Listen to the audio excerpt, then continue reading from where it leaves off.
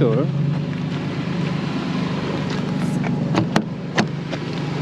Hola, ¿cómo estás? Ah, perdón. Ah, vas adelante que vaya grabando. No. ¿Seguro? No, seguro. Ok. ¿Cómo estás? Buenos días. Les presento a Socorro.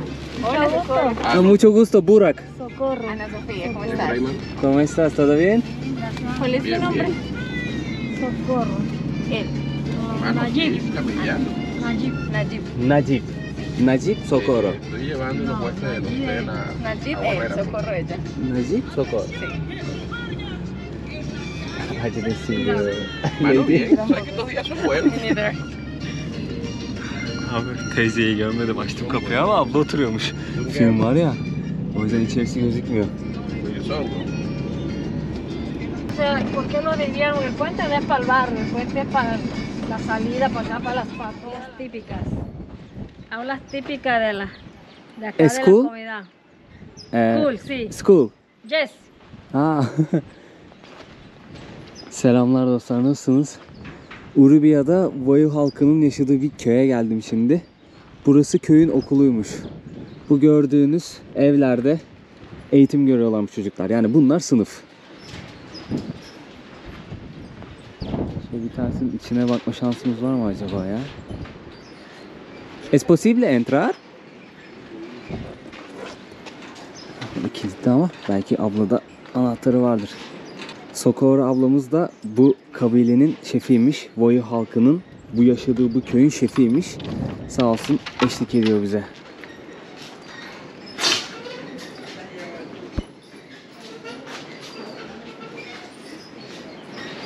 Köyde yaşayan çocuklar burada eğitim görüyorlar. Şöyle tahtaları var. Burada ders programları var. Kaçta başlıyor? 7'de başlıyor, öğlen 12'ye kadar. ¿Cuánto estudiante acá? 20, 20. 20 acá. 20. ¿Cuánto total? 200. 200 total. Ah, ¿qué población es pueblo? ¿Cuánto persona? Todo pueblo. De la zona, de la misma zona. ¿Cuántas personas? ¿Cuántas personas hay en la zona? Hay como 30 familias. 30 familias. Sí, señor. 30 familias, 30 hogares. Leader and teacher. Docente teacher. is teacher. Teacher. Good. Estas son las años que estamos de vacaciones. Hoy vacaciones. Sí. Okay. Hasta el lunes. All this week. Holy week. It's Holy Week. That's Semana why it's Santa. vacation. Okay, let's go out. Sí. Şu an tatil olduğu için çocuklar yok. Kolombiya'da tatil haftası. Bu bir hafta, 10 günlük bir süre. Herkes tatilde. Çocuklar da tabii tatildeler. Şurası sanırım tuvalet, banyo. 2, ondan sonra 3, 4, 5 tane böyle sınıf var.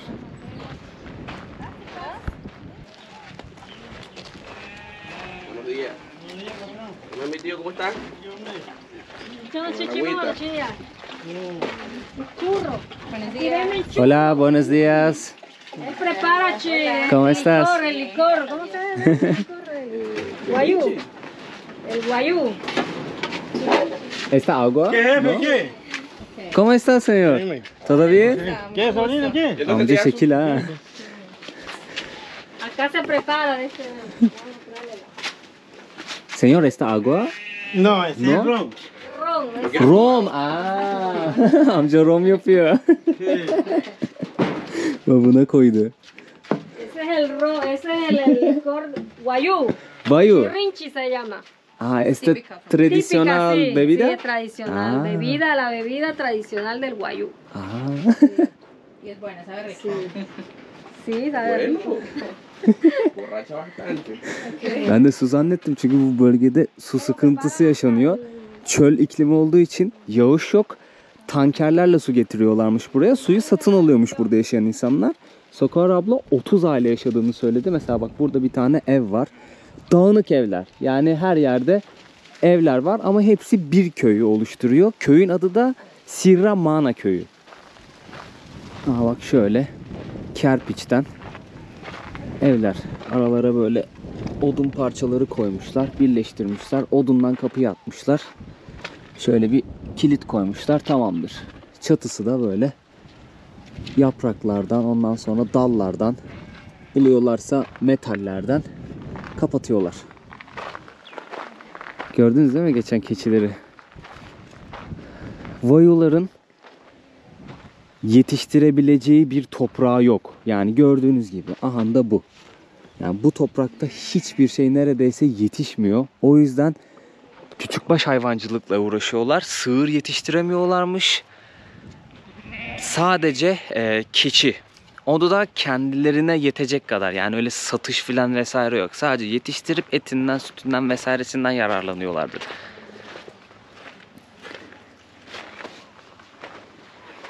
Bu tankerlerde su depoluyorlar. Böyle hamaklarda takılıyorlar. Ha burada da ocak var. Esta para cocina? Para licor. Para licor. Ahí es donde hace el proceso.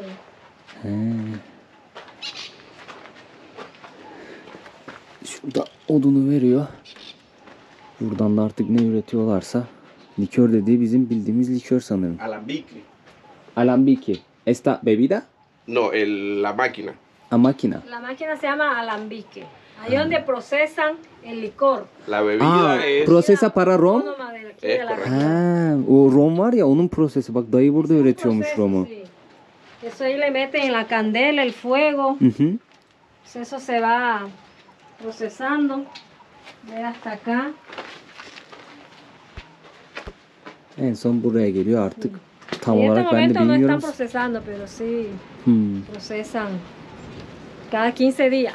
15 dia. Cada 15 Todo días, 15 dia cada es 15 días. privada para beber. Tam olarak prosesi bilmiyorum ama 15 günde hazırlayıp içmeye içecek hale getiriyorlardır diye düşünüyorum anladığım kadarıyla. Gracias. Şöyle etrafı göstereyim sizlere. Şurada kaktüsler var. Yine birazcık bir yeşillik var.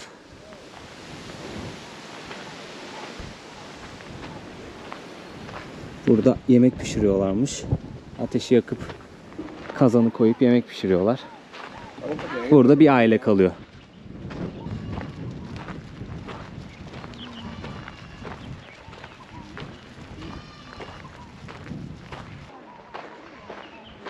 Wayuu halkı Kolombiya'nın La Guajira bölgesinde yaşıyor. Yani kuzeyde yaşıyorlar. Genelde yaşadıkları bölge çöl ya da yarı çöl iklimine sahip. O yüzden bayağı sıcak yerlerdeyiz şu an. Ya aslında gün vakti güneş tepedeyken dışarı çıkmamakta fayda var. Burası da buranın su kaynağı olsa gerek. Ama içilmiyordur diye düşünüyorum ya. Suyun rengi bayağı tuhaf. Başka şeyler için kullanıyorlardır belki. Ya da hayvanlar buradan su içiyordur. İşte ne bileyim çamaşırlarını, bulaşıklarını yıkıyorlardır. Kolombiya'daki yerlilerin çok büyük bir kısmını oluşturuyor Wayuu'lar. Yaklaşık 400 bin nüfusu var. Diğer yerli kabilelere nazaran çok kalabalıklar. Kolombiya'nın dediğim gibi kuzeyinde yaşıyorlar. Bazı Wayuu'lar da Venezuela'da yaşıyor. O yüzden Venezuela ile Kolombiya arasında çok rahatlıkla gidip gelebiliyorlar. Yani Wayuu'lara özgü bir durum bu. Pasaportla geçmelerine gerek yok. Tak rahat bir şekilde geçiyorlar. Ya tabii kimlik gösteriyorlardır geçerken. Wayuu olduklarını kanıtlıyorlardır. Ama herhangi öyle bir vizedir, bir şeydir, ne bileyim bir süreçtir işlemiyor Wayuu'lar için. Çünkü akrabaları da o bölgede yaşıyor. Hem burada hem orada, yani orada dediğim Venezuela. Çok kurak ama ya. Fena yani. Bu kuraklık sebebiyle çok uzun bir süre yetersiz beslenme durumu yaşamışlar. Suya ulaşamıyorlar. Temiz içme suları yok. Yıkanacak temiz suları yok. O yüzden sağlık problemleriyle uzun bir süre uğraşmış Wayuu'lar. Tabi La Guaira bölgesi Kolombiya'nın en mahrum bölgesi. O yüzden burada doğru düzgün hastane de yok. Yani hükümetin unuttuğu bir bölge diyebiliriz burası için. Rahatlıkla söyleyebilirim hatta. Çünkü Kolombiyalılar da öyle düşünüyor. Wayuu'lar da geleneksel tıp yöntemlerini kullanıyorlar kendi aralarında. Genelde kadınlar şifacı Wayuu kabilelerinde, Wayuu köylerinde. Geleneksel tıp yöntemlerini kullanıyorlar. En büyük sebebi de hastaneye ulaşamamaları, sağlık sistemine ulaşamamaları, bir de atalarından gelen bir gelenek olduğu için onu yaşatmaya çalışıyorlarmış. Bak şuralarda da evler var, görüyorsunuz değil mi? Onların hepsi işte bu köyü oluşturuyor. Sirramana köyü.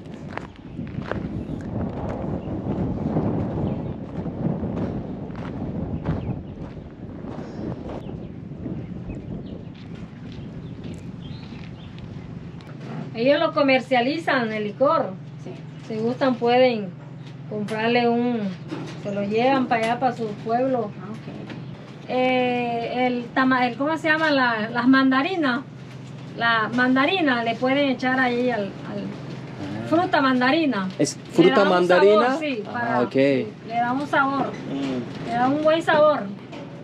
¿Cuántos años tiene, señor? 76. 76. Está joven todavía. Maşallah. Sí, todavía está joven. Coño. No. Hop hop hop hop hop. Şşt, şşt, şşt. Ah, que le van a tomar una foto a la niña. Sí. Cárgala. Hola, ¿cómo estás? ¿Todo bien, señor? Ya sen ne kadar tatlısın.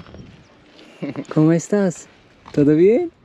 Hola, ¿cómo estás? ¿Todo bien? Hola. Hola, señor, ¿cómo estás? Bien. Temiz suyu muhafaza ettikleri tankerler burada. Şöyle çeşme var. Buradan alıp kullanıyorlar.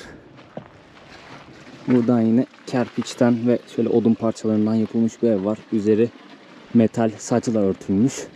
Onun dışında şöyle dışarısı tahtadan olan bir ev de var. Şöyle göstereyim sizlere. İki tarzda evlerde yaşıyorlar yani. Bir bu tip, bir kerpiçten. Bunlar birazcık korunaksız ama her türlü böcektir, akreptir bir şeydir girer yani içeri. Burada da sanırım bunu içmiyorlardır ama işte tuvalettir bir şeydir. Onun için kullanıyorlardır ya da bulaşık yıkamadır. O tarz işler için kullanıyorlardır.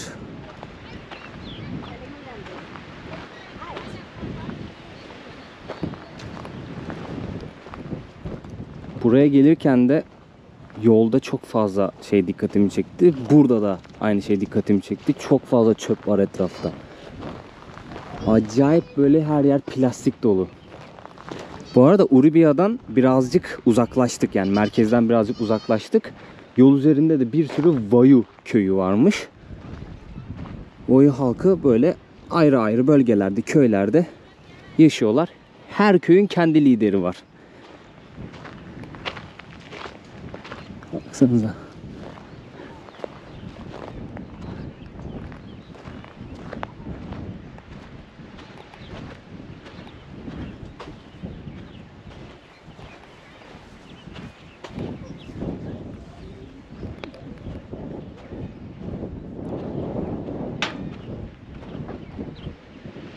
Ha, burası birinin evi mesela, burada yaşıyor. Şu an içeride biri var mı? Rahatsız ediyor muyum bilmiyorum ama şöyle göstereyim.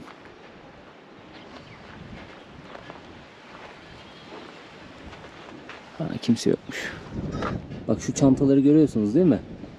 Kolombiya'da karşılaştığım bütün yerli kabileleri bu çantaları örüyorlar. Genellikle kadınlar örüyormuş bu çantaları. Mesela bunun yapımı aşağı yukarı bir hafta sürüyormuş. Bir hafta, 2 hafta. Çantanın büyüklüğüne göre, kullandığı materyale göre değişiyormuş. Onu satarak geçimlerini sağlıyorlar. Yani geleneksel tekstil diyebiliriz yani. Öyle söylesem daha doğru olur.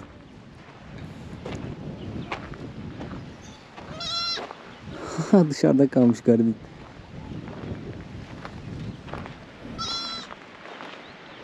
Burada tencereleri var. Odun ateşinde yemeklerini pişiriyorlar. Ama kaldıkları koşullar, yaşadıkları koşullar gerçekten çok zorlu. Onu rahatlıkla söyleyebilirim. İşin en kötü yanı temiz içme suyuna ulaşamıyorlar. Yani o bayağı bir sıkıntı çünkü hastalık getiriyor.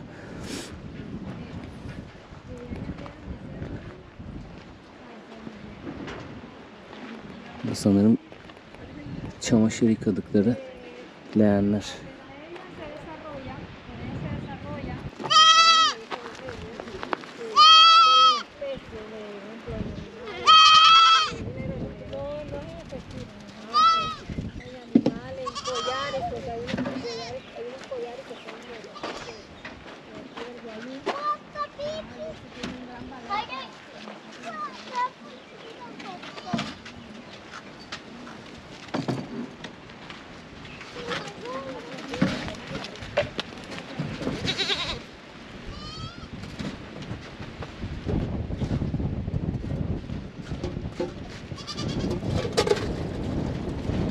Deterjanlı suyu içiyorlar şu an. Çamaşır yıkamışlar o leğenin içerisinde. Keçiler de onun içindeki suyu içiyor. Ne yapıyorsun? Gel buraya gel. Hola, ¿cómo estás? Bien. ¿Cómo te llamas? Perdón? Dashamara. Dahemara. Dashamara. Dashamara. Burak. Mi nombre es Burak. Mucho gusto. ¿Todo bien? Çok tatlı ya. Tomas una foto. They put the corn Yes. and And then they make food, arepas, things like that. ¿Qué más hacen con este? Con el maíz que ponen acá. Hacen arepa. Arepa. Moldy for arepa. Ajá. Y la mazamorra. And mazamorra. Mazamorra de maíz. buraya mısır koyup öğütüp arepa yapıyorlarmış. Bir de masamora dedikleri bir yiyecek mi artık içecek mi onu yapıyorlarmış. Mazamorra de maíz y arepa. Pupuna. Sí, mira, pillas. Toma ya, pia. Ya está.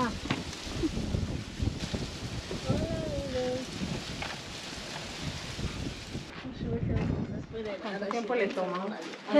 ¿Cuántos días Hola, duras buenas. haciendo, Celia? ¿Cuántos días duras haciendo? Que Gracias. se refresque. Chicha. Chicha. Chicha. Esa es la bebida de acá del nosotros. Chicha es corn. Jugo de maíz, como dicen. Yes, jugo de maíz. Maíz jugo. Ajá. Acá le dicen chicha. Mısır suyu. Chicha diyorlar buna Evet. boyu yerlileri. Çok fazla tüketiyorlar bunu. Ella hace esto. Ella hace esto. Yes. Tejen. Es esto. Esta para ropa? Esto, ves esto, ¿ves? Para hamaca. Chinchorro, las hamacas. sí. Bak hamak yapıyorlarmış bundan. Tita Pavi, ahora hacerle, ¿no? Que te va a tomar una foto. Se vaya, pues. Realízalo. Y él lo teje. Teyze gösteriyor şimdi nasıl yapıldığını.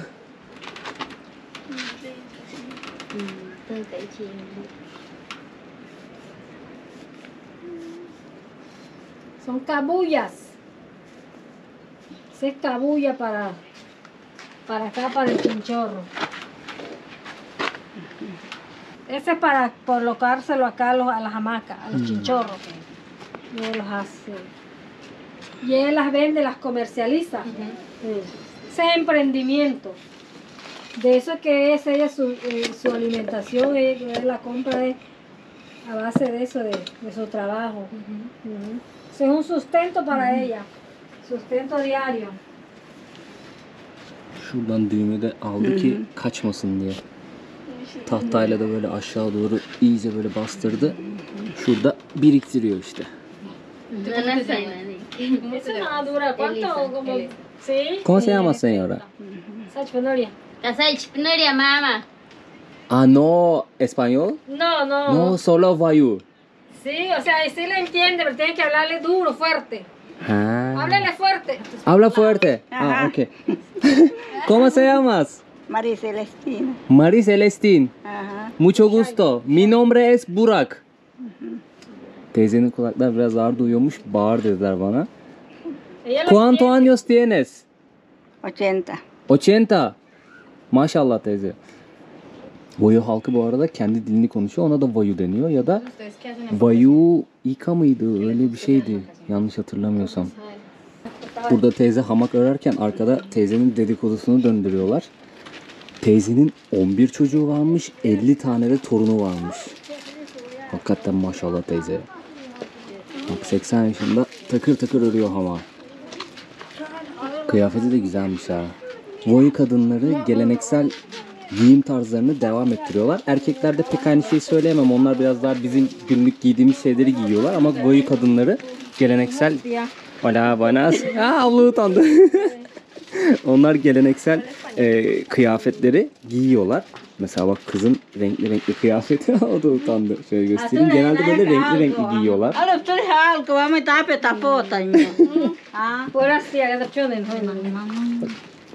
Kıyafetler hep uzun, tek parça. Ama bu köyde şey gördüm hep. Siyah ve beyaz, gri ağırlıklı renkler. Urbiye merkezde daha renkli renkliydi.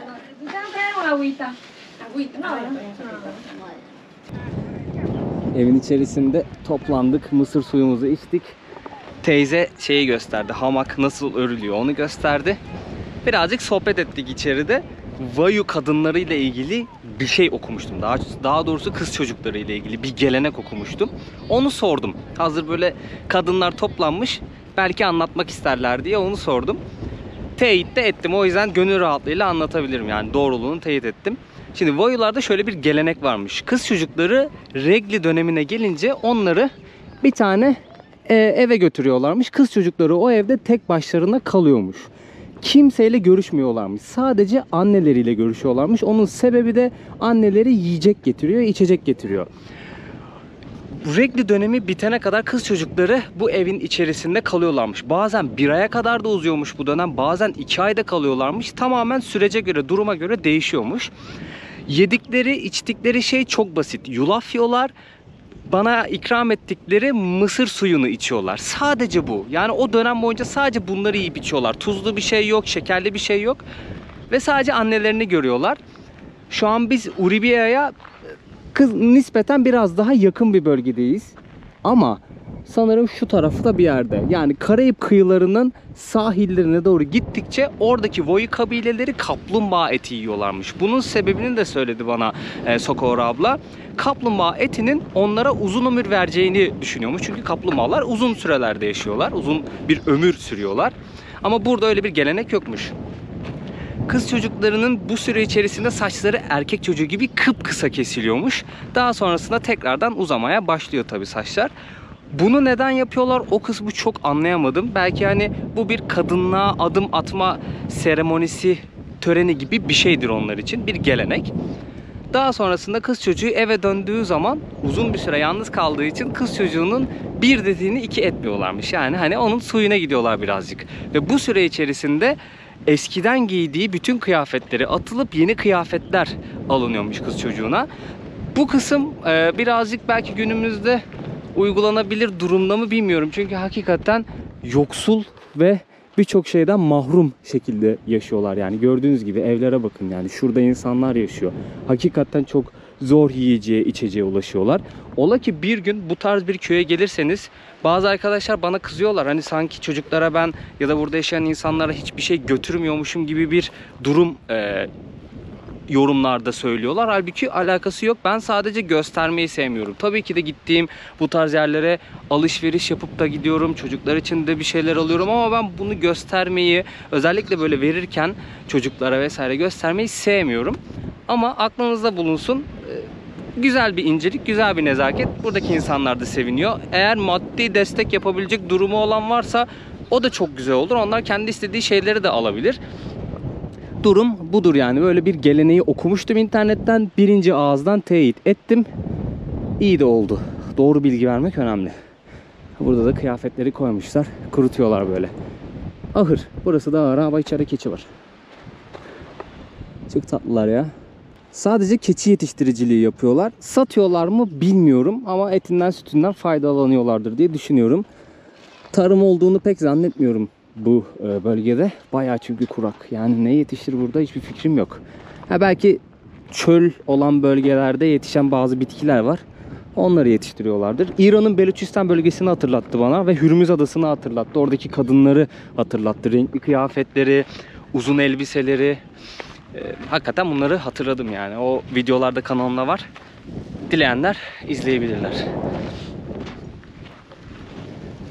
Bu kadar. Yani bir başka kısmı gezdik. Burayı gezdik. Şu tarafta evler var. İnsanlar yaşıyorlar. Toplamda 30 hane var. Ve hepsi akraba. Hepsi bir aile aslında. Burada da böyle bir su yatağı gibi bir şey var ama kupkuru. Ve her yer çöplük. Ne yazık ki. Urbia'da Wayuu kabilesinin yaşadığı bir köydeyim. Durum hakikaten birazcık can sıkıcı.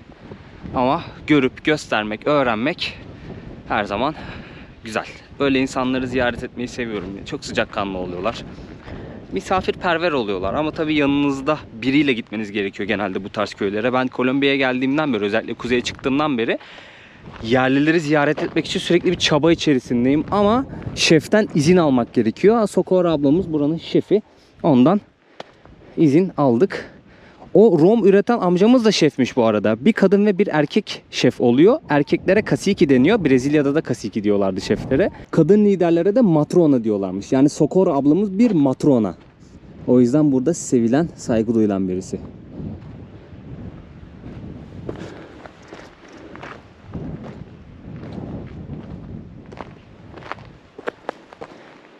Bu videoluk bu kadar olsun. Bir sonraki videoda artık nerede oluruz bilmiyorum. Umarım yine yerli hayatları ziyaret etmeye devam edebiliriz. Ben kontak bulmaya çalışıyorum. Olabildiğince bütün şansları zorluyorum. Bakalım artık, sürpriz olacak hem size hem bana. Bir sonraki videoya kadar kendinize çok iyi bakın. Umarım öğrendiğim bilgileri sıkıcı olmayan bir şekilde aktarmışımdır. Bir beğeni, bir yorum atarsanız çok sevinirim. Abone olursanız çok sevinirim. Instagram'dan, Facebook'tan takip ederseniz de beni çok mutlu edersiniz. Adios amigos diyorum. Kendinize çok iyi bakın.